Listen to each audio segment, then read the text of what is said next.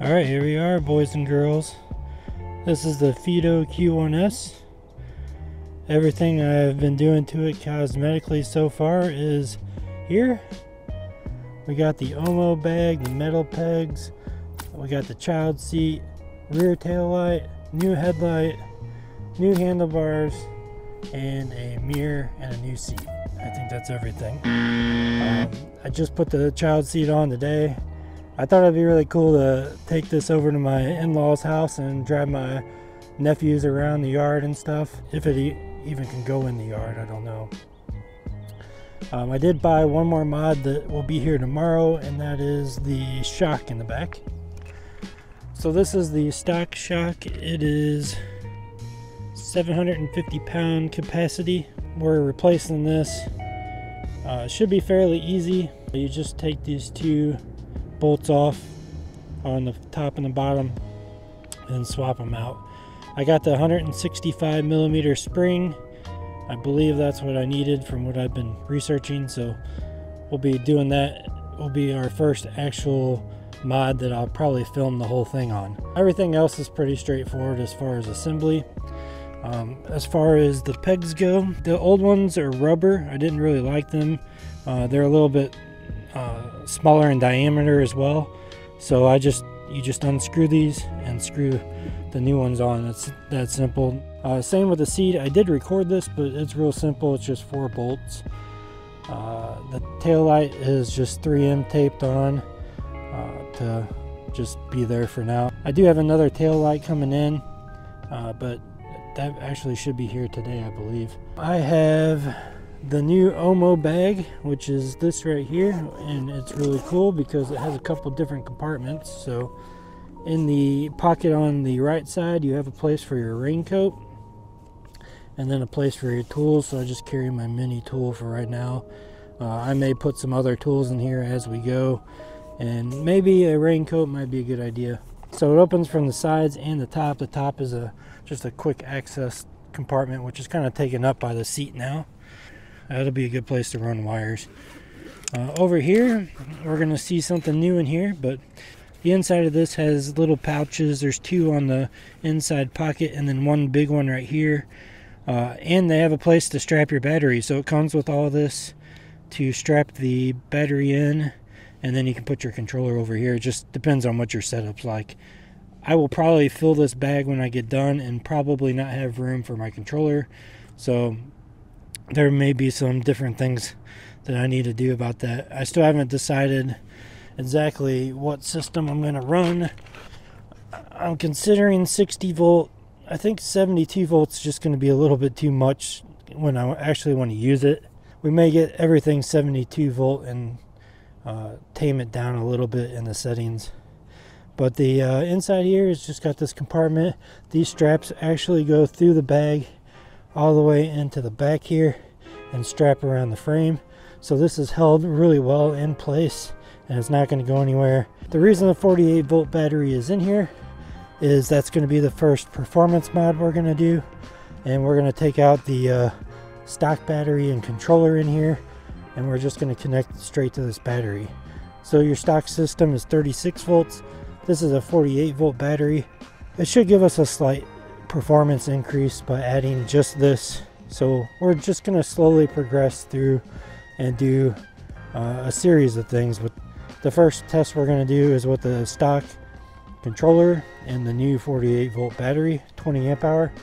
So that'll at least double my range, if not more.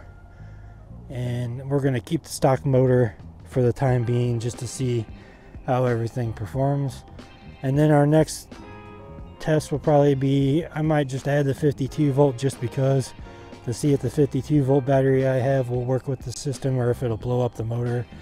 At that point I'll already have a motor, at least 1, maybe 2, and we'll work on that after we're done testing this. So this is going to be a slow progression, like I told a couple people. I'm not planning on modifying this super quick as far as the performance goes.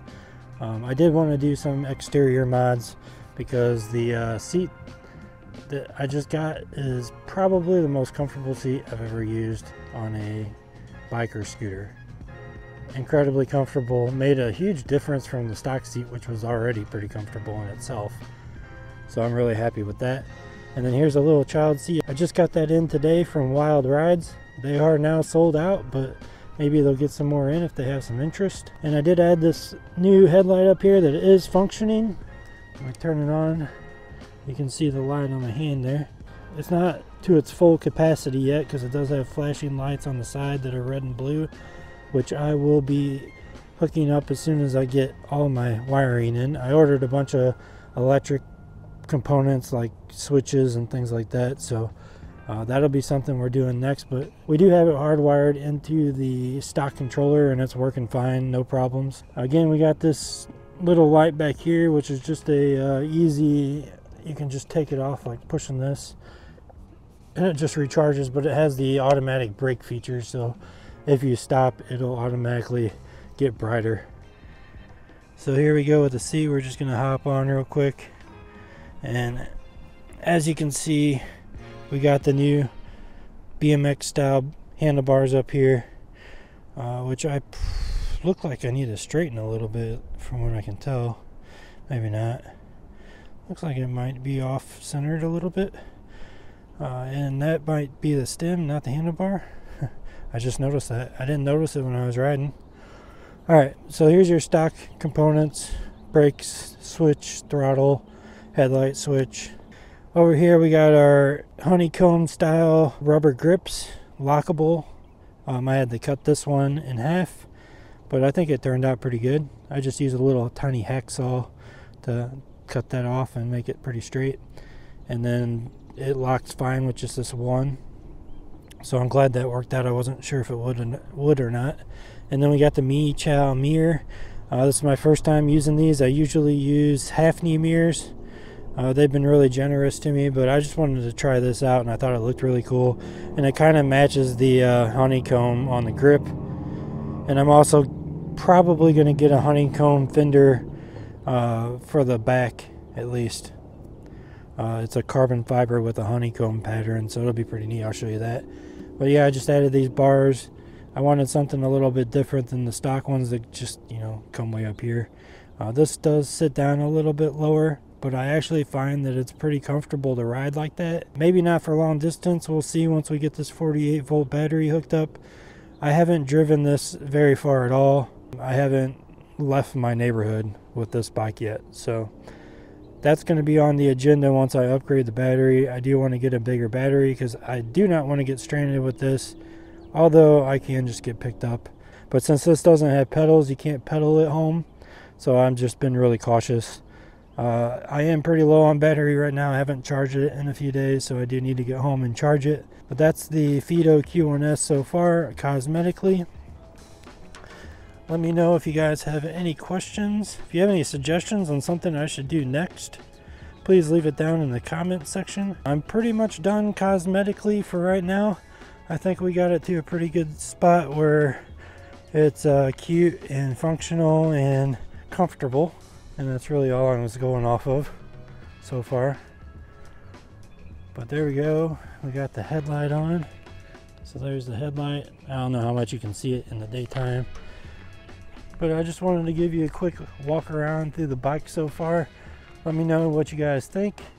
I appreciate you guys checking out my Fiido series. This is not sponsored at all. This is all being paid for by me. I am working my butt off to bring you guys some different content. I'll see you guys in the next video. Remember to like, comment, and subscribe. Have a good weekend.